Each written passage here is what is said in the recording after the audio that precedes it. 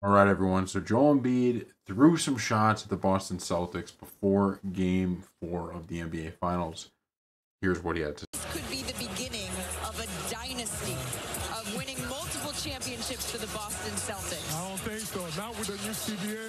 And then you also got to understand the whole East was kind of hurt this year, myself included. So you're saying you're coming next year? I mean, there's a pretty good chance. Will Boston? Joel Embiid is a fantastic player. There's no question about it.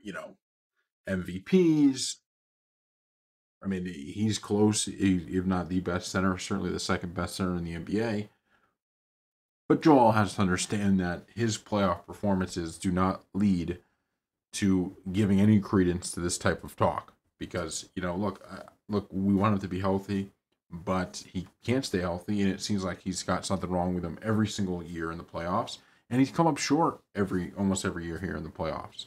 He's gotten it close, but the Celtics are a team that's beat him multiple times, and it's just, I don't know. I love the rivalry.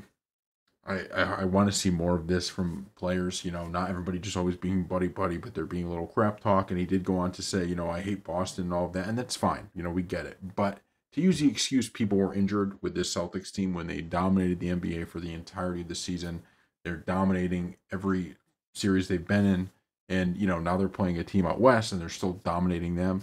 It just seemed, it just is like, okay, yeah, we know what this is, right? But mark these games on your calendar next year. We'll see. Will Joel back up what he's saying, or it's going to be more of the same, which is he's either injured or he comes up short or he has a great game, but they just can't get over the hump? We will see.